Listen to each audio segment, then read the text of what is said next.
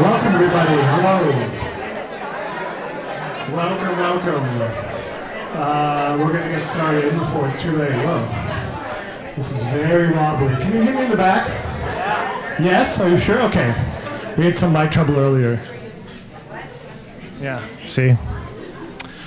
Okay, welcome everyone to the third and final night of our MFA Reading Series to 2019-2020. We're very excited to have Wendy C Ortiz here. Before she comes up, I have some people to thank. I'm Dave Madden. I'm the academic director of the MFA program here. If you have not yet silenced your cell phone, I will remind you to do that. Don't be the person who forgets. Some people to thank tonight.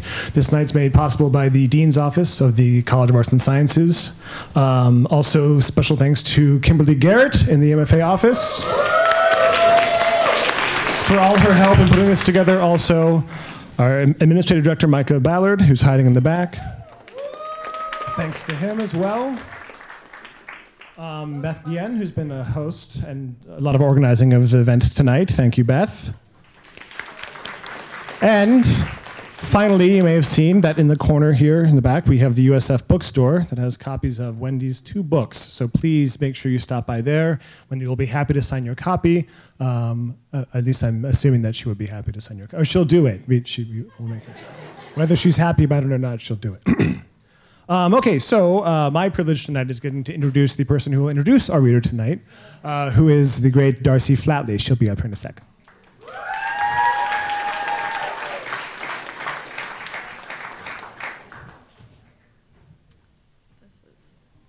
Can I adjust this? Can you hear me? Should I move it? I feel weird. I don't want to mess it up. Sorry, I'm like 3 feet shorter than you. Yeah, okay. Hi, I first encountered Wendy Ortiz's writing through her Dreamoir Bruja. This beautiful work is a collection of Ortiz's dreams, some of which are fragmented, others spanning a few pages, but are altogether languid and precise. Ortiz grounds the reader in landscapes unfamiliar but comfortable, such as this. We drove alongside a lake that was in the middle of transforming into an ocean. A tidal wave was coming at us. When our car floated gently right at the surface, we all laughed, marveling at how this could be so. As a writer, I admire the way Wendy C Ortiz complicates the foundation of what makes a story: place, character, conflict, even truth.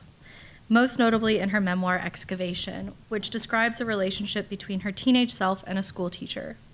Her book hinges on the idea of excavating, digging through the past to gain better understanding.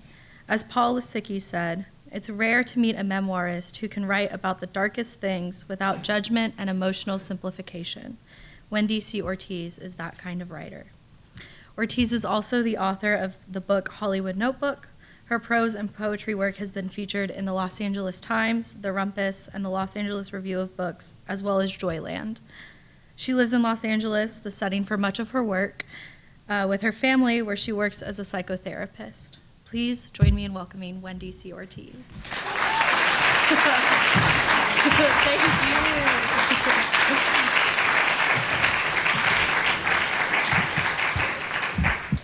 Thank you. Thank you so much for coming. This is a big turnout to me. I don't know if this is like just typical for you, but wow, it's really amazing to see all these people here. And I'm a little nervous about it, but I'm gonna just read to you. I'm setting my timer here just because I really have a hard time with people that go over their reading times personally. I ran a reading series for 11 years.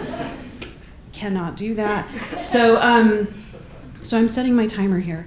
I'm going to read some excerpts from all 3 books with a super brief little intro to each one.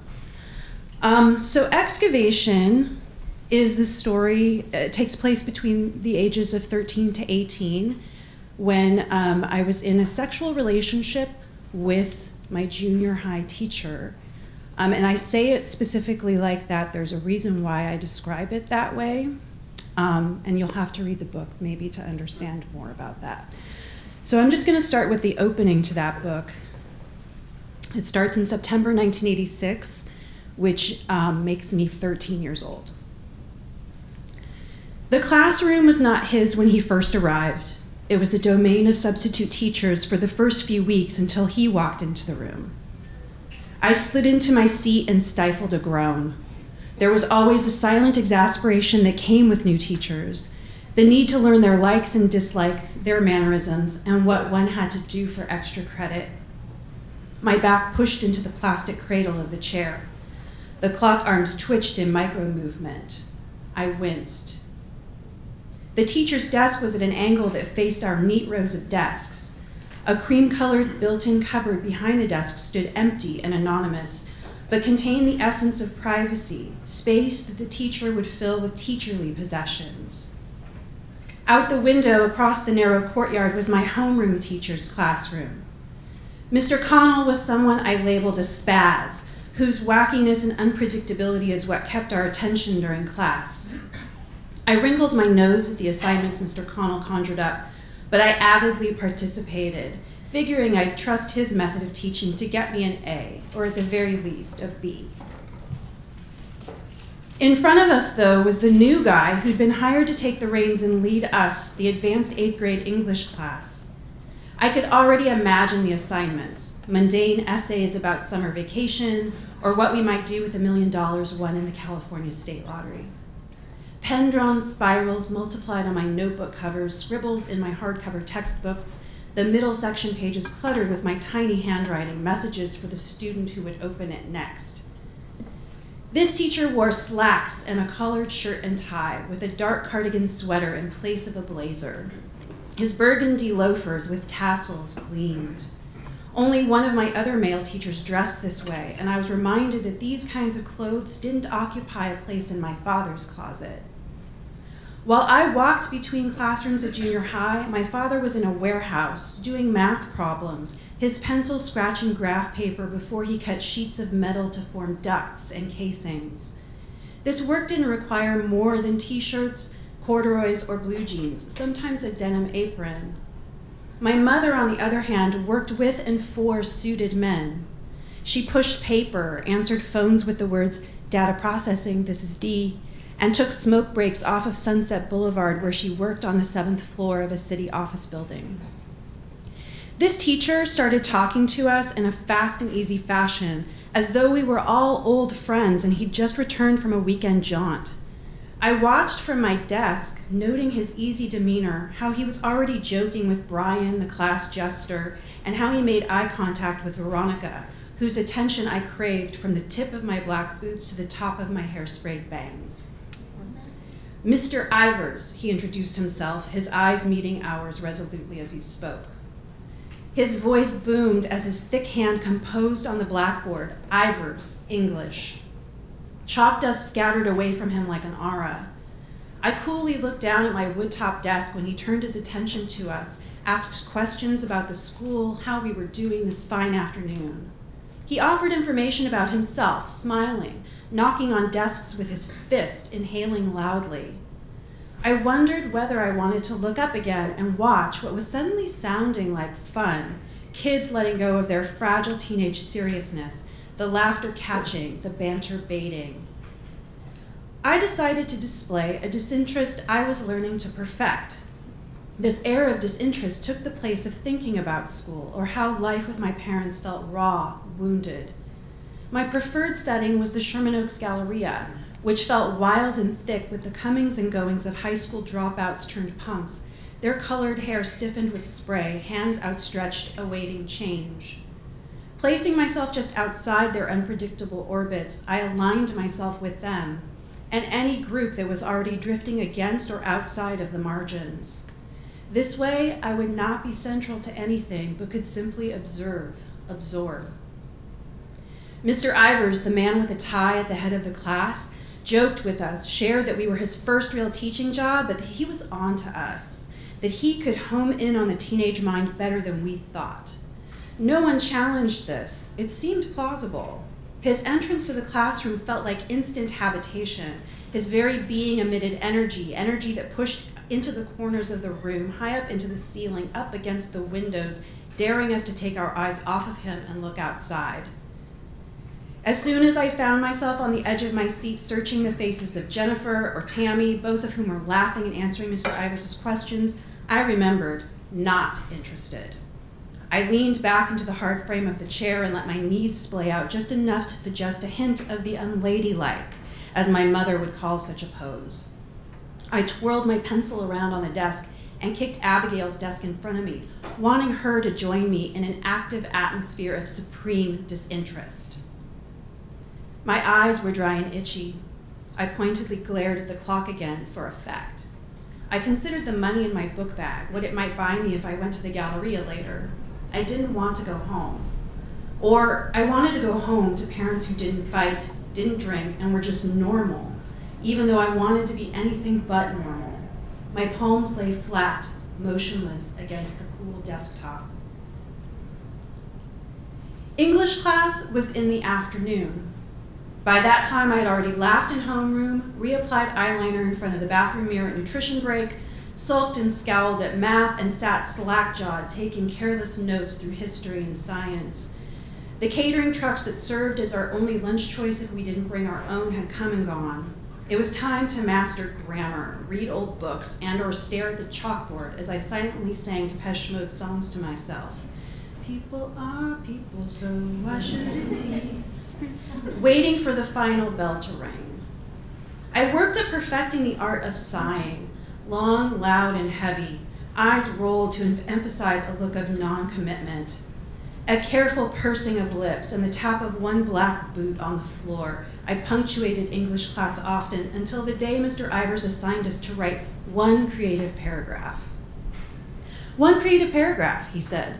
Surely you all have papers, pens. Okay, go to it. 5 minutes. Yeah, you can shoot hoops, Brian, but can you write? Yeah, a creative paragraph. Don't give me summer vacation or what you do with $1 million. Give me one creative paragraph on anything your little hearts desire. Yep, here, paper, pen. Do you need a desk? How about a brain? Sorry, can't help you with that. Okay then, go, start it up. Start me up. His voice dissolved into an obnoxious rendition of a song I recognized as the Rolling Stones. I sighed in exasperation. I crossed my legs. My black leggings rubbed against each other. I tugged a little on the long-sleeved, white-collared shirt wrapped around my waist, its arms embracing my hips, the buttons just touching my thighs. I stared at my notebook page and tentatively let the pen touch it. Then the image formed. Fire, hillsides, disaster. I ground my pen into the blank paper, curving, sloping across its face, across and back, until the paragraph appeared on the page. 5 minutes passed. All right, hand 'em up, Mr. Ivers said. Abigail turned from her seat in front of me to take my paper and shot me a look of, huh? That's it? A small sea of papers moved to the front of the class, their surfaces whispering softly against one another.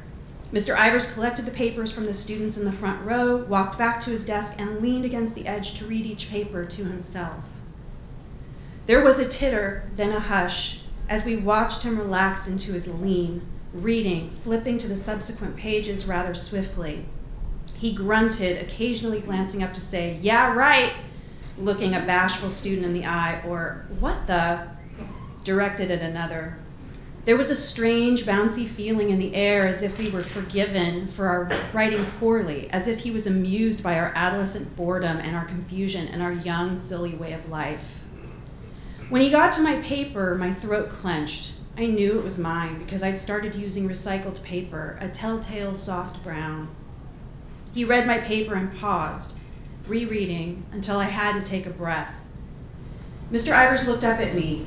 He knows my name, I think, and asked in a low voice, as if we were the only ones in the room, Wendy, can I read this out loud?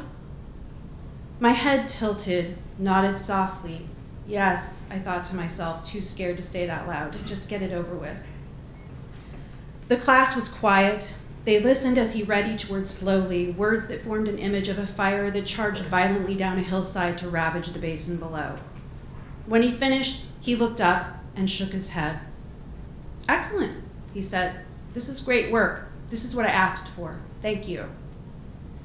My legs untwisted under my desk. I slouched in my seat, hid a smile, looked down at the haggard little etchings on my desk. I tried not to meet his eyes again that day. Mr. Ivers placed the papers in a corner of his desk and turned to begin scrawling notes on the blackboard. The class pressed on. My palms were wet and I felt unmoored. I wiped my palms on the shirt that encircled my waist with its flimsy, translucent hug. Now we're going to switch gears to Hollywood Notebook, which is not on the table over there, but this is this strange middle child that I like to think of. I think of it as my strange middle child. So this was a memoir that was written, the text was written between the ages of 28 to 33, 34. And then all of this text was, most of this text was on a website. And then when my friend couldn't afford the website anymore, I captured all the text and put it in a Word document and just edited it over time. And so this sort of is more of a, I think of it as a prose poem-ish memoir. It's very fragmented. It sometimes has lists, and the chapters are very short. So I'm going to read just a couple of these short chapters. And this is me moving back from having left Los Angeles for 8 years.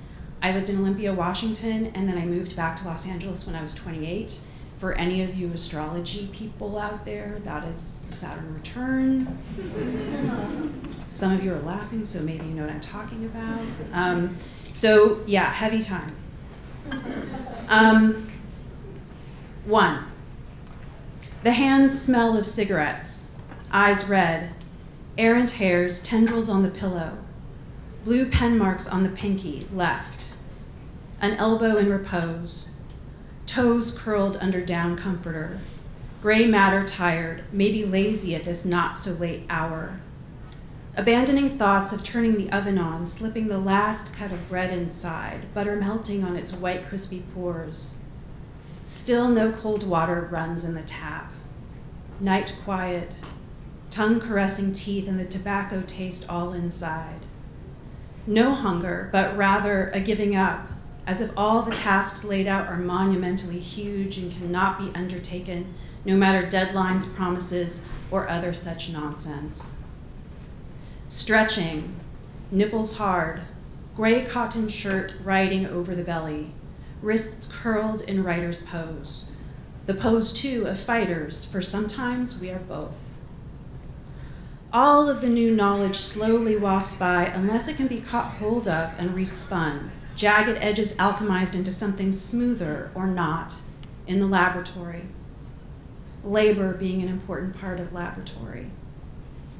I write from a 4th floor perch, avocado green Naugahyde love seat, an occasional bird staring in the direction of my window from the rooftop next door. South-facing windows. A ceiling fan that gets started up around March, April, and will be in use until October if we're lucky.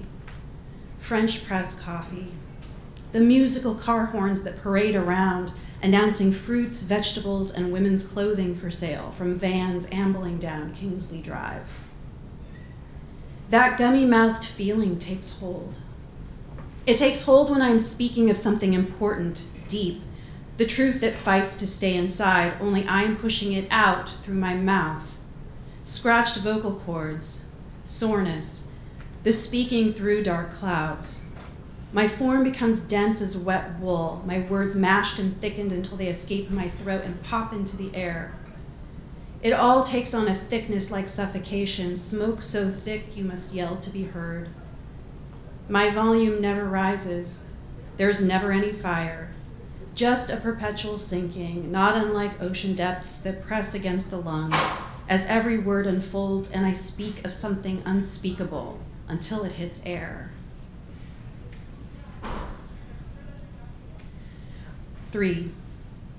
I read Hemingway, his writing about horse racing and hunger. In between, lots of sensual signposts. He writes of spring and false spring. I get off the bus, bookmark in place, the park with the artificial lake, the smell of moss, lighter than the scummy scent of the marina in Olympia, Washington. Hemingway wrote of fishing, the fishermen, goats, goat milk, poverty, sweatshirts as underwear. He writes of these things, and I think of S&I and our best clothes dining at Musso and Frank on Hollywood Boulevard. The $100 dinners that set each of us back, stubbornly taken before the winter holidays. And I think of how there is no reason to demand cold running water in my apartment. I pay such low rent. I'm thrilled with my windows, the view of downtown, the proximity of palm treetops. I'm fond of the light blue carpets and black and white tiled bathroom, the 60s era refrigerator and the Formica table. I have no fireplace to roast chestnuts or throw mandarin peels. I have impeccable bowls made by friends. 59. Bombs bursting in air. Sequestered in my near rooftop apartment Sunday night as people used any excuse they liked to set off explosives, pieces of plastic, and other parts that whistled, sizzled, screeched. Standing on the kitchen chair in the dark, I could see bursts of light play across the sky as far away, I imagine, as Koreatown. Rumbles and thuds, cracks, and rat-a-tat-tats blemish the sky. No sirens, no helicopters even. A strange, unreal night in Los Angeles. I've wondered why it is that I become so skittish around fireworks the last several years. I used to be the girl in the street holding sparklers, watching her mom and dad light little red sizzling things, electric flowers that scattered then putted out, and mock rockets that shot and cried out into the night. I vividly remember walking the streets of Olympia, December 31st, 1999, that Y2K time when we wondered what would fall and what would sustain. A group of anarchists in black roamed the streets, skipping really, and there were fireworks shot off over top of our heads and whistles piercing from nowhere, and I stepped over the detritus of low-grade explosives. My theory is, in fact, true. It was only a short month before that I stood in the streets of Seattle, pummeled by the sounds of the crowd around us, a nervous amoeba, tear gas floating through the air, along with other poisonous additives, my chest racked with the foreign particles and fear, seeing people fall to the ground, collapse on the wet cement, trying to breathe, trying to see, while armored tanks stood their ground and leveled more threat at us from up close. The sounds I heard that night after a walk back up to the safer places for pho, back into downtown, the heavy clack, clack, clack, mimic of weapons, and someone blasting Jimi Hendrix's version of the Star-Spangled Banner to complete the picture I found myself running into, dodging. Small crowds of people running from large booms until someone enlightened us. It's just a sound to scare us. There's no weapon attached to that sound. And still, it's loud enough and there are enough people running that we figure it's time to get out. Nothing else to do. I stood in amazement, the stretched out chords of the electric guitar coming from seemingly nowhere. A high-rise hotel? Who would lay down a soundtrack for this night, for us? My legs tired, my body knowing that the explosions were what was forcing me back uphill even in exhaustion, my mind stuck on the scenes of people screaming and clawing at their eyes loaded with tear gas, lungs full of something meant to drive us away.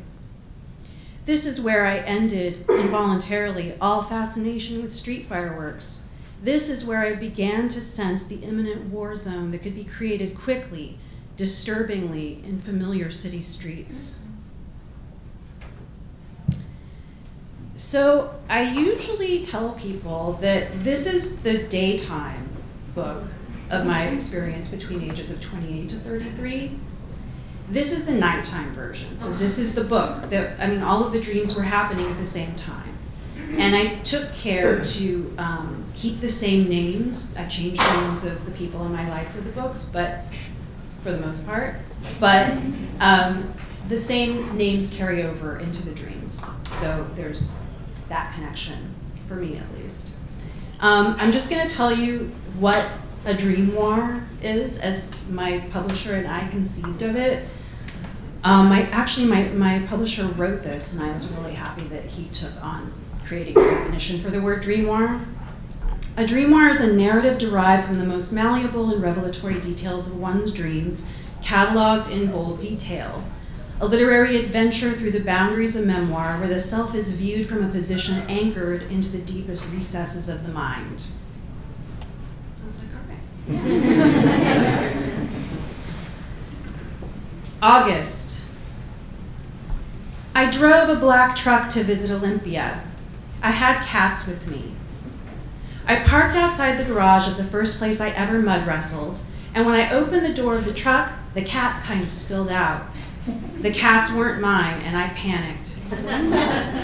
After unloading some containers of spoiled food, pasta, fruit, lentils, a bunch of cats caroused all around my feet.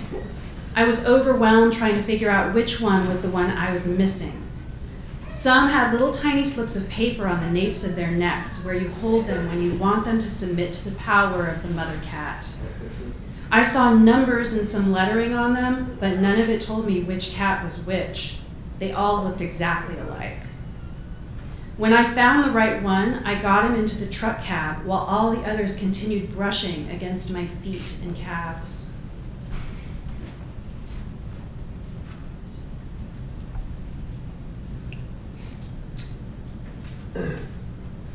The United States had closed all of its borders. I was in a hotel room when I found out, on the East Coast near the Canadian border. There was a government man in a blue suit charged with calming large crowds of people. He told us that we could not leave the country, and in fact, we could not go anywhere but the immediate area. The crowd protested amongst itself. We could not believe this turn of events. I said aloud, "Perhaps we can go underwater and declare water sovereign." I was half joking. At the Canadian border, a woman read a prepared statement telling us why we could not cross. It was clear from the way she held her mouth tensely as she read that she had not written it herself. A number of us in the crowd protested her outright. In the small swell of panic, I contemplated what I would do: set fires, burn my way out of the country. On my way to school in Portland, I saw my professor, Michael Moore, at a bus stop. When I showed up late for the test, he came over to my desk and showed me the many-paged exam with lots of his pen marks on it. He told me I was late and he didn't know if I could finish the test. I looked up at him. "I know I'm late," I said. "They surrounded the bus stop I always leave from with orange cones, and the bus was late, making my trip to school 2 hours long." He put the exam on my desk. I carried a large backpack, the one I take traveling, and in it was my light blue uniform from Catholic school. I had to change into it, and did, covertly, for Michael Moore's class. Also in my backpack was a bomb. It looked like a car battery, only instead of a digital readout showing the countdown, it resembled an old-fashioned gas station readout, numbers that rolled into the next number.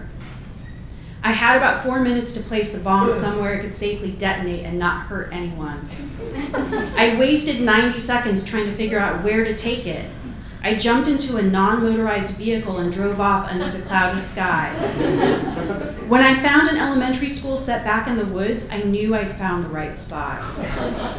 I walked right through the empty classrooms to the backyard, past the playground where I spotted a deep marsh. It would be best to leave the bomb there. It could create a sinkhole, and I might avoid taking any lives. I left it in the marsh and mud and walked quickly back through the classrooms. The classrooms now had teachers in them who eyed me as I moved to exit. I knocked over someone's glass of iced tea. "Sorry," I said, and left the building.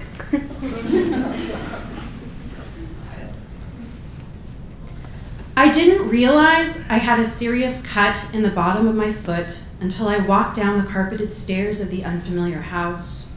I left a trail of thick blood in my wake. I sat down in a chair and looked at the bottom of my foot. In the most tender part was a gash, and the blood wouldn't stop flowing. Sharon Olds helped me clean up the cut. Her manner was gentle, mothering. I grimaced and squealed in her hands with the feel of the liquid she used stinging my open wound.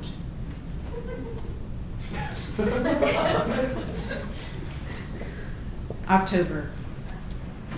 I gave birth to a baby girl. I was at my mother's house. I was dressed in a white half-slip and long-sleeved white silk shirt. A cat asked me if I would nurse her. I knew it was weird. I looked around. I could find a private place. I said yes. In my childhood bedroom, I situated the cat on one breast and the little girl on the other. I called the little girl Lupita. Thank you.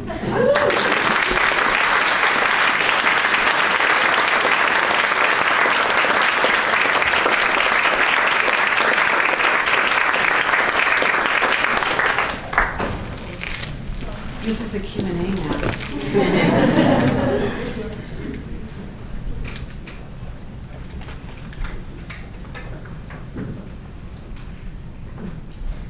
How much time went before you were able to start working on excavation, from your experience to developing the book itself? So, before I actually committed to writing it as memoir, as something true that had happened, I spent a lot of time fictionalizing it. And sometimes it wouldn't even be the actual story, but some of the characters. And it was like I was trying to work out what had happened. And I was doing it in fiction because it felt safer to me. So I started trying to write that story probably like around, well, I mean, really, I started writing that story while it was happening, right? But I actually wrote a novel when I was 14 that is just bizarre. And so yeah, I did try to write it. But from the time that I actually decided that I was going to write it as the true thing that it was, it took all of my 20s. It took all of my 20s. And then once I had like a draft, like a real draft, I was like 28. So it took many forms and incarnations, and then it was like, okay, this is what I'm going to do. I have to do this for my MFA program. I have to write something. So it's going to be this. But it went through so many weird incarnations. I was just speaking to a class, and I was talking about how initially it was so abstract, and I was, I think, dreaming really of being a poet, and so I was like, it was very poetic and very sensory, and sometimes that obscured the actual story, but that also made it safer to write about. So yeah, it took many, many years. So I usually, if people ask me like how long did the whole thing take? I usually say 14 years, but seriously, it's more than 14 years. It's more than 14 years, because it started really while it was happening, that I was writing about it. It's a long time. I have a similar question regarding the form process. Like, how long did it take for you to write Group Hop? Because it's a collection of dreams, but I don't believe maybe, I don't know, if you like remember all of your dreams like every single day, but yeah, I'm just curious about that. So, so my friend had given me, this was before we called things blogs. My friend had given me website space, and I had these two different website spaces. One of them I reserved purely for writing my dreams, and I was inspired by, in Harper's Magazine, there's this section that is like, they're just pulling from all these different sources, and there was I can't remember what that section is called. Findings, thank you.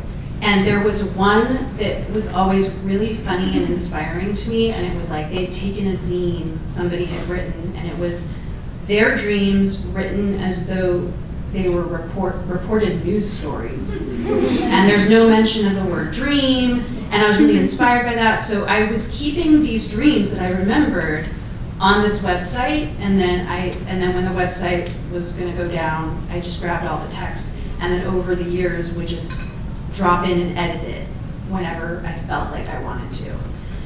But at that point in time, I was remembering my dreams on a regular basis. For many, many years, I did remember my dreams on a regular basis, and I tried to write them down as often as possible. But that time, it was like for this website, so I was like, nobody was reading it. But I was like excited to like put it there every time and to try and experiment with how to make it sound like yeah, this happened. This isn't a dream, and never using the word dream as sort of a constraint.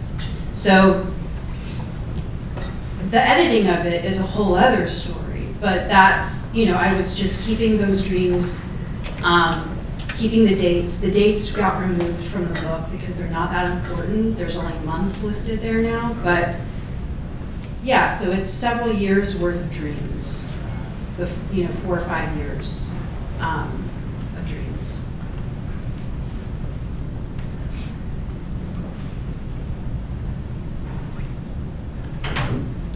Yes, you said the editing part of it was a whole other story.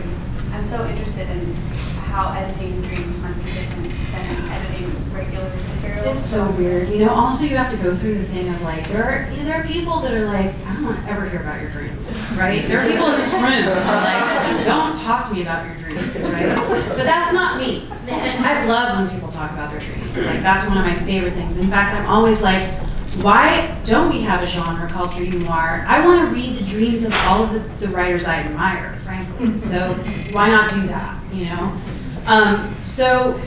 But editing it is so weird and so hard because I wanted each one to be a story, and I wanted it to look a certain way on the page. So editing it was really tricky. Like, what is going to be interesting to people? I don't know. Like, it may be funny to me, and maybe it's not funny to anybody else, but you know, it was nice to hear some laughs here, because sometimes I think when I read from that book, people are just like, what? And they don't know whether or not to laugh sometimes. So it took a lot of time, and I had to really rely on my editors to help me go, like, is this an interesting enough dream? Like, is this something that should be included? Like, how do you edit out dreams? Like, I don't know. I mean, like, I literally was like, well, these seem important to me. They do speak to something in my daily life experience, like all of the mentions of Olympia, for example. I was very much at the time grieving having left Olympia. So that to me was like a thread that was all the dreams about Olympia I wanted to have in the book. And certainly dreams, this was a very stressful time, so there were many tsunami dreams and cataclysmic earthquake dreams and those sorts of things. But yeah, it's a really hard thing to edit. I want people to do it, and then you can see how hard it is to do it. Because how do you make it interesting for people? It's hard. Following up on that, did you change, in your editing process, did you change things? Did you fictionalize it? Because I think that's the interesting thing about dreams, is that they're fiction in your head, but it's also not fiction. Exactly. And that's what I love about this, because it's not fiction or nonfiction. And that's one of the things I love about it. But I did not technically fictionalize. I didn't change anything, because that would have felt really inauthentic to me. There's nothing that I changed except for names. But I had to, but still it was like this weird, like, it felt like this surgery almost to like go in and say, okay, how do I make this dream look like a standalone story with such, you know, sometimes they're so short. So how do I do that? So I'm like, there's nothing that got fictionalized, but I may have like added a sentence just to make something transition better, because, you know, in dreams, nothing is gonna transition fluidly. And sometimes it's funnier when it doesn't. But I had to it was important to me to keep everything as real as possible. Because it's unreal. But I think of it as that was my nightlife. These are the kinds of dreams that I would wake up the next day and feel tired. I'd feel like I had been like on the move all night long. You know, do you know those dreams? I don't have dreams like that anymore, so I don't know. But I remember always waking up and just being like, my God, I like lived a whole other life. So that's what was happening at that time. So it felt like there was enough to keep it a momentum there. Do you have any suggestions on how to track your dreams? Because I've tried, and then in the morning the note is like lettuce and it's really disappointing. What do you find in the morning? Just like one random word that doesn't make any sense. Yeah. Yeah. You know, I used to do all kinds of things because, you know, sometimes you don't have time to wake up and like go into your dream, you know, you just don't have time. So I would do things like, if there were a couple of standout images, and the one that I always think of, because it made it into this book, is a dream that I had where I saw a big block of tofu and a bunch of cockroaches coming out of it. Yeah, how could you forget that, right? So, but it was like all day long. I didn't have time to like sit down and write out the whole thing. So I remember that day when I went to work, I would keep repeating the words over. I was like, tofu and cockroaches, tofu and cockroaches. Just to like keep it going, because otherwise it's gone. And now I cannot, I mean, I don't know, I think probably an age thing now, I cannot keep dreams at all. Like they don't happen like that. It doesn't work anymore. So I don't know if I have suggestions other than like really just trying, like capturing whatever you can. Hopefully it's more than one word because you need something to hinge it on. But sometimes the one word will be enough that reminds you of the whole thing. I wouldn't do anything like fancy. I would really just wake up and like try and write down, and it's like always terrible scribble. But like I would just try and write down whatever I could remember, and then if I didn't have time to do that, I would just keep repeating those words all day long until I could write it down.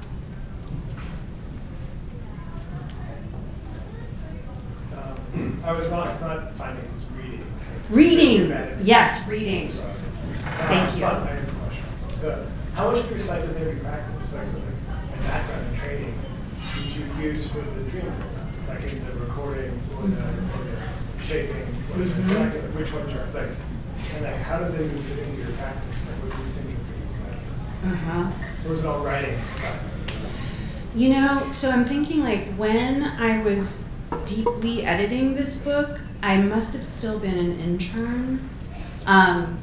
And was also seeing a Jungian analyst before. I saw a Jungian analyst before the heavy editing of this book. So I was, yeah, so I had like decided, I'm gonna, you know, that's something that you really, that's a commitment. Going to the Jungian analyst. And so really it was there that like, it was like, oh, this is all the sessions. Like, you're not, like, in fact, regular psychotherapy for 10 years, for my experience, helped prepare me for Jungian analysis, because analysis is not therapy. It is something totally different. And I was just thinking like, oh, I'm just gonna go try out like a, you know, different therapists because I'm an intern and like I wanna get to know how people work. And I'm into Jung and da-da-da. And it's just like a really deep, weird, different experience where like I could just come in and be like, I had this dream, and she'd be like, you know, let's go right into it, you know. And I was like, wow, okay, so this is what we do. So that I think had played a part too, whether consciously or unconsciously. That was just it was a really good foundation, I think, when it came to editing. Now, as a therapist, I love when like I don't ask people to bring me their dreams, but if they bring it up, I'm always like, you know, let's do it. And I usually use the same sorts of the same kinds of ways that my analyst worked with me to look at the dreams, which is just very easy. It's just like, you know, all the characters in your dream are some facet of you. And if you look at it that way, as opposed to like, you know, I know that sometimes we have dreams where something really traumatic happens with somebody we love, and you wake up and it's like, oh my gosh, that didn't really happen, but you have to keep reminding yourself that didn't really happen.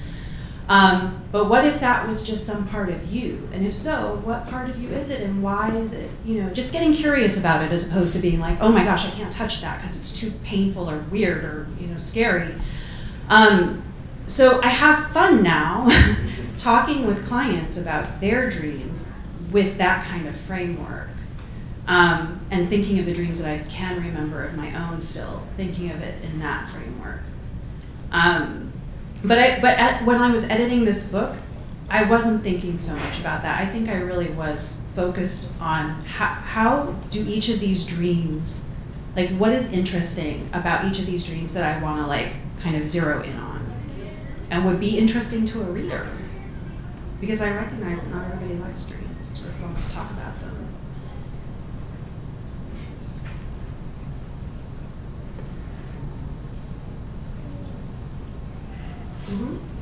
How has being a psychotherapist affected your writing, and and vice versa? Has it helped? Has it hurt? How would you, because you're kind of straddling different worlds. Yeah. So how do you balance them, et cetera? I don't know how to balance them. I really don't know. You know, I can be a little rigid in a lot of ways, and I feel rigid about having these separate careers.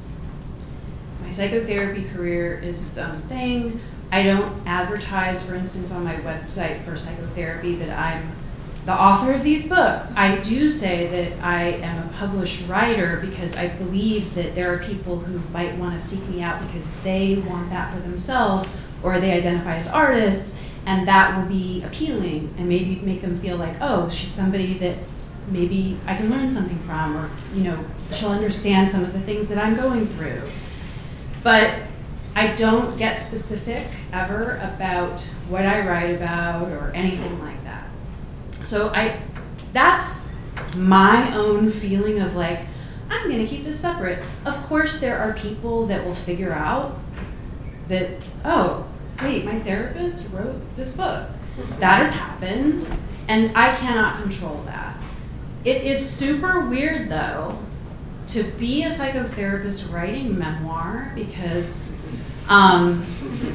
yeah, and the internet, it's like anybody could look me up, and I do these silly things that in my mind are like, this is going to keep the separation.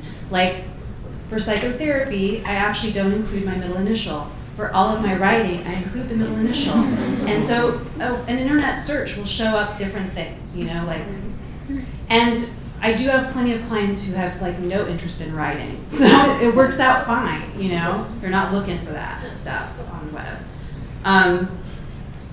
So I would say though that the psychotherapy work, one thing that I really love, that I feel like it sort of feeds my writing, and my writing feeds how I work as a psychotherapist. When I even decided to go into this field, it was because I knew someone who was a visual artist who went into the psychology field, and she had said, this work is really feeding like my visual art. And I was like, of course. And that's when I was like, oh, maybe this is something for me to look into. And I had never thought about it before. I had a therapist, my first therapist was always like, have you ever thought about becoming a therapist? And I was always like, no. Like, you're just sitting with people all day listening to their problems. That sounds terrible. And I didn't understand what it meant. I was very young and I just didn't get it. And over time, I think I got to a place where I was like, whoa, this is actually a really fascinating, interesting field. And it turns out I love this work, thank goodness. Because there's a lot of time and energy and money that goes into that. But, so I guess I kind of feel in my mind they are somewhat separate, but I also am aware that they feed each other in many ways. It's like I get to sit with people and listen to stories all day. Like that's amazing.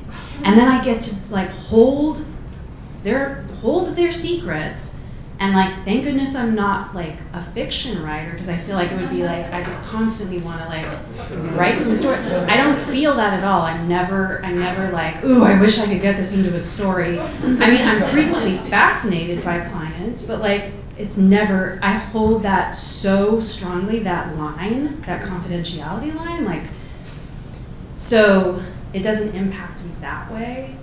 It just feels like a really great use of my time. I get to know people deeply.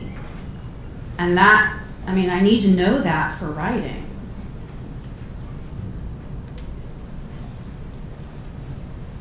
Along those lines, when do you make time for writing, and how do you fit that into your day, week?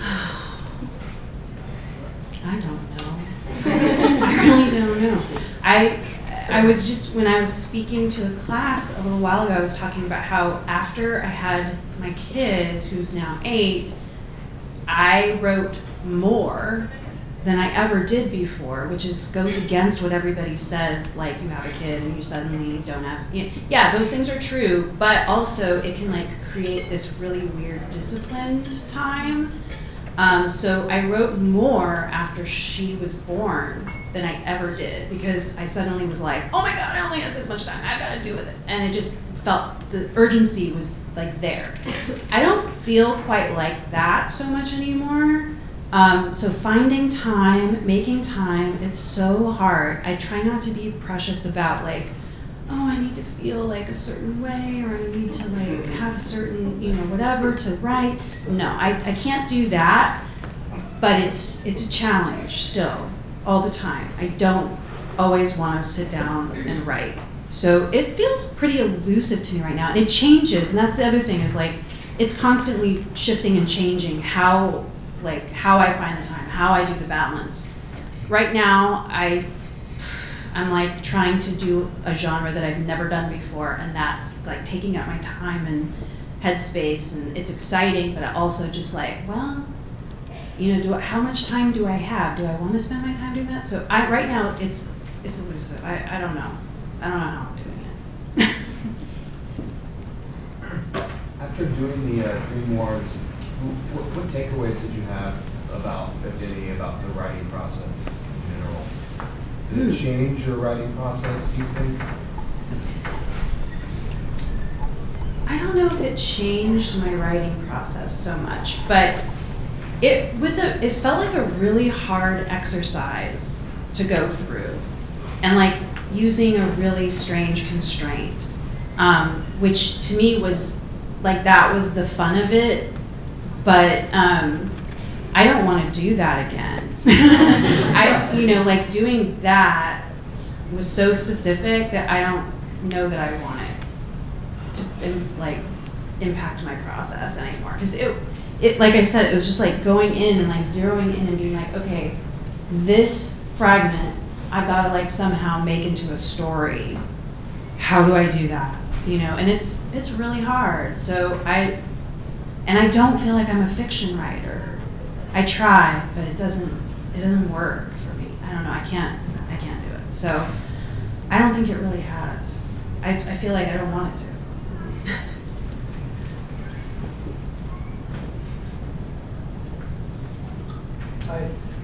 I heard you at Skylight Books about a year ago as part of a group of writers who were talking about publishing with independent presses. Mm-hmm. And I was wondering if you could just share with some of the students how you found those independent presses that published your work. Yeah. Wow, hi. Yeah, so as I'm going to try and make this a brief story, because it is like such a weird, long, rambling story. But so I had initially an agent who tried to sell Excavation. And the reason I even got that agent was because of a Modern Love column. And I'm just going to say, if you ever write a Modern Love column, you better have that book ready. You better have it, because agents like start contacting you as soon as it's published, and they're like, where's the book? And you have to have a book. I had Excavation. I was working on it, as I had been working on it for many, many years. And so when agents contacted me after the Modern Love column got published, and they were like, where's the book based on this column? I was like, I don't have it, but I have this. And so then I really was like, oh my God, I better keep working on this book. And the agent that I got was not a good fit. But also the beauty of it was that I got all of she sent it out to all of the big publishers, and I asked to see all of the comments. So I have all of that. I have all of the rejections, which is a really wonderful exercise if you ever get into that place. Like it actually is really good. It's painful, but it's good. And the refrain was constantly like, we love this writing, but it's too dark. The content is like, we don't know how we're gonna market this. And luckily, I had written an encapsulated version of excavation in a kind of strange essay called Mixtape that got published on a website called The Nervous Breakdown, where my publisher was reading, and he reached out to me and was like, hey, do you have anything, do you have a manuscript or anything? And I was like, yes, my agent's trying to sell this. She's not having any luck. And he was like, can I look at it? Yes. Gave it to him. He was like, all right, I want to publish this next year. And I was like, oh my God. So that was my first introduction to small press. I was familiar with him and his press because this was Future Tense Books in Portland.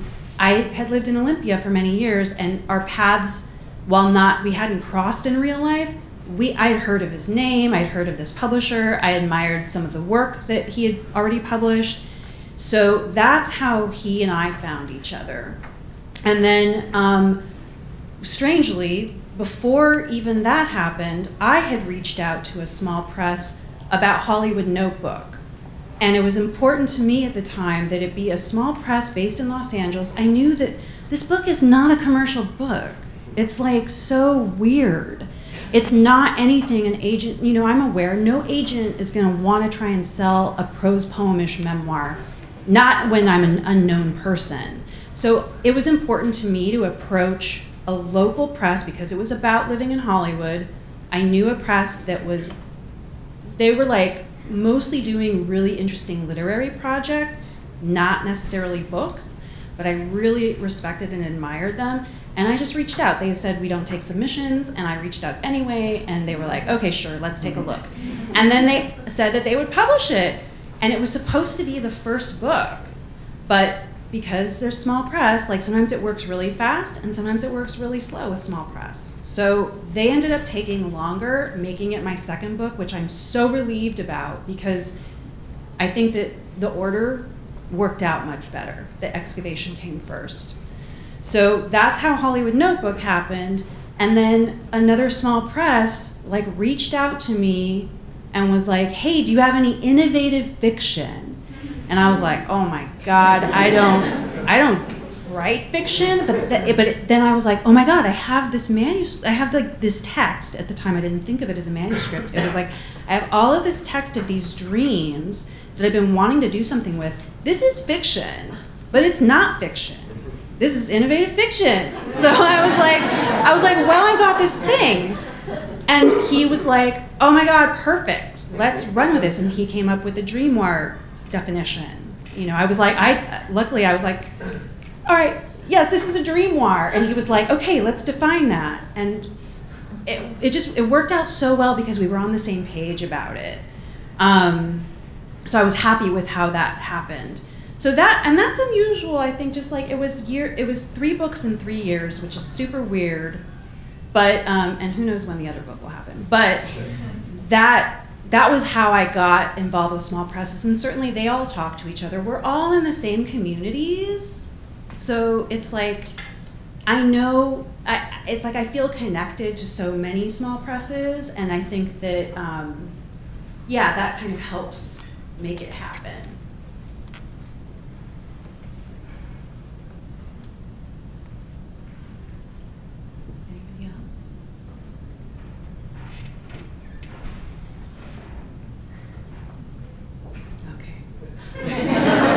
I think that moment of silence ends it. Thank you so much.